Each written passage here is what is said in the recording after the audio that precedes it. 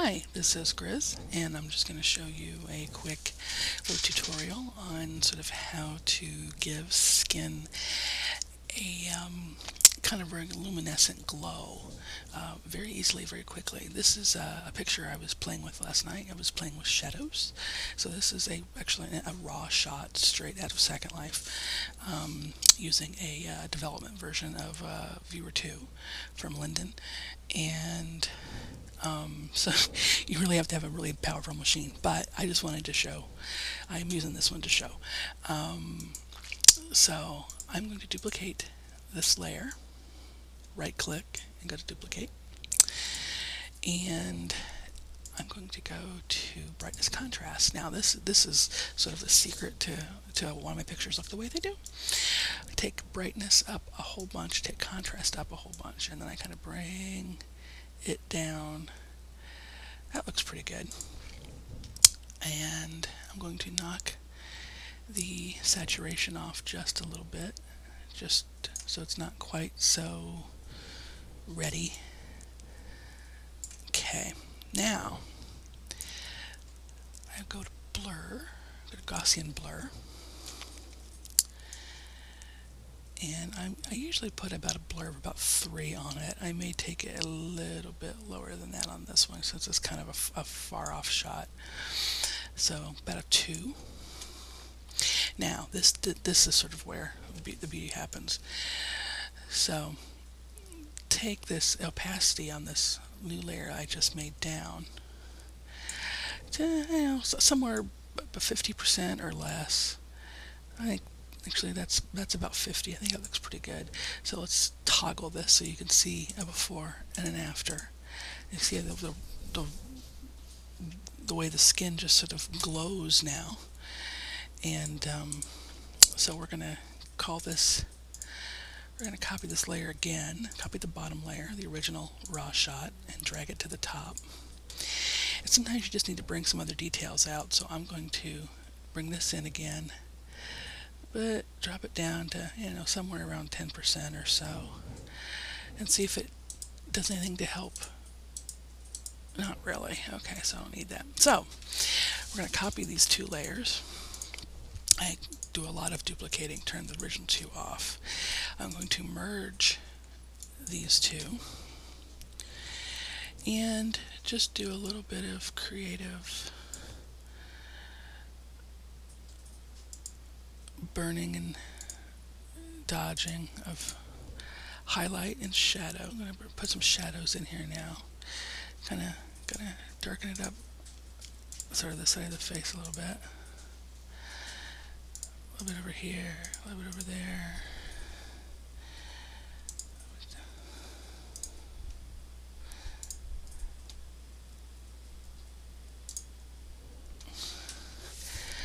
That's a little bit more than I wanted to do, so let's back it off a little bit on the hip.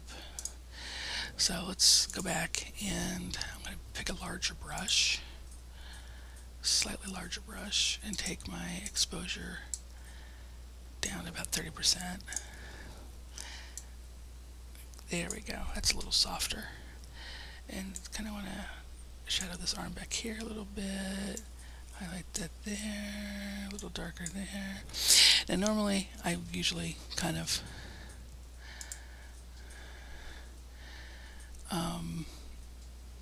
do a little bit.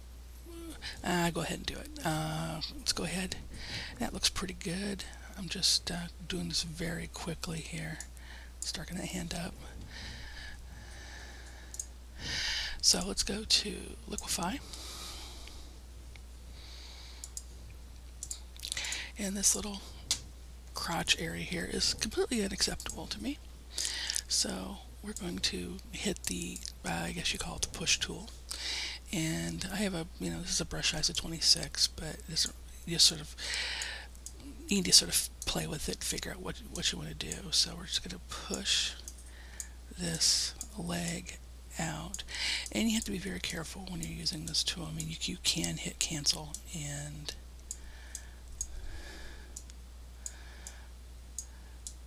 undo it, but we're just trying to get a natural looking sort of transition on the leg here.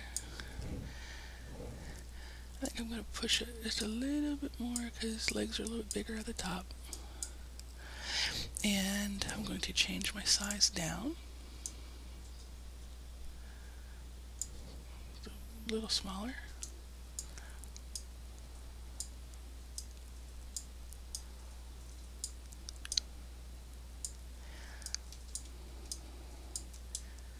So, just trying to smooth these edges down.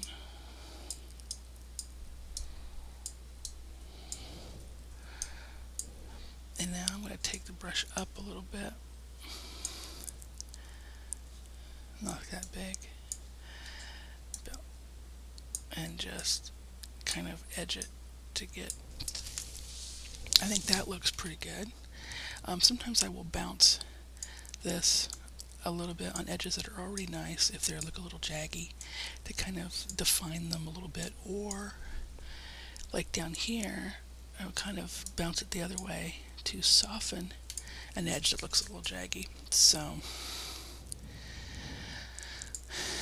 there we have that. Now if you want to compare, this is before and that's an after, this is before and that's an after. That's with the shadows and the shadows in the liquify. And this is my personal little tip. I now take copy and I can duplicate, but I also like to copy paste. And I'm going to do another Gaussian blur after making a copy of my good one. Let's see, let's do Gaussian blur. I'm going to take it to about a 3. And I'm going to drop this back a little bit so I have a little bit of opacity. And, well, I'll leave it like this. And then, so there's my brush. I want a little bit bigger of an eraser. And I'm just going to do a straight swipe down the front.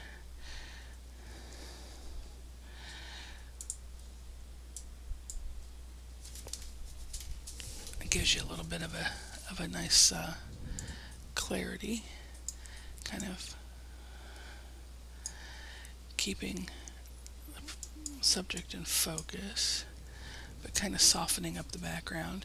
The other thing you can do is duplicate this one, and you see I've cut out the girl. I've cut up almost all of the girl. Is going to do another Gaussian, this time with an even bigger blur. And we're going to brush it back with a bigger brush. So we'll take it up to probably, let's say 600, and brush it back like this. And then so now the transition now kind of fuzzes out at the edges. So the focus it's very clearly on the person now, not the background. I'm going to drop another layer in, and I'm going to fill this with black. This is my personal little, I like to do little vignetting. I'm going to fill it with black. And I like to drop the opacity up just a little bit so I can see what I'm aiming for. And I'm going to pick a different size brush. Probably somewhere around 300, probably be good. And I will kind of, you hit the dot and then you hold shift down. And then you hold shift, keep holding shift down, and you just click around. And then you brush out the center to make sure it's all nice and clear. Now, so I have that.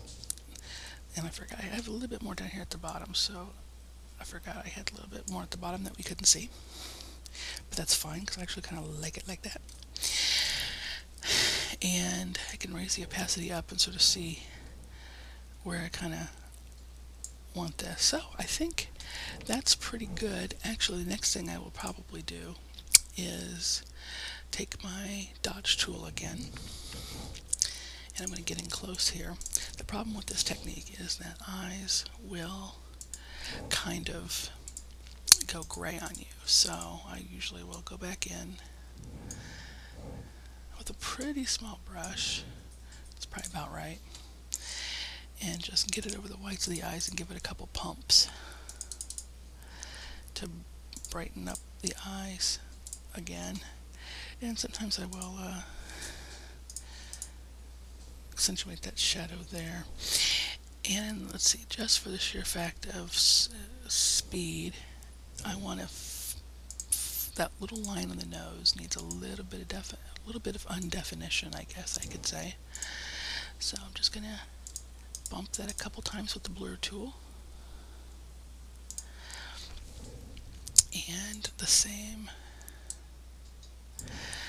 with the smaller one. I'm gonna just bump the edge here a little bit underneath the nose so it doesn't look quite so hard to the eye, and maybe a couple little bumps in the lips.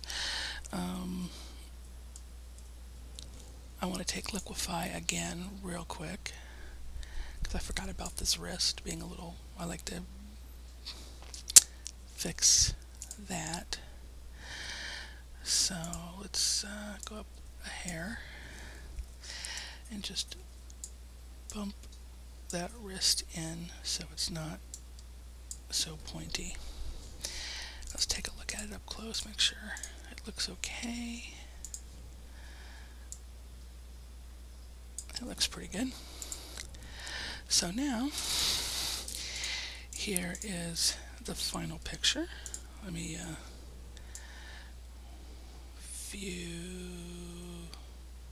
fit on screen. So here is the final picture. And let me put these all into a group so we can do a single toggle. So here's after and before and after and before and after.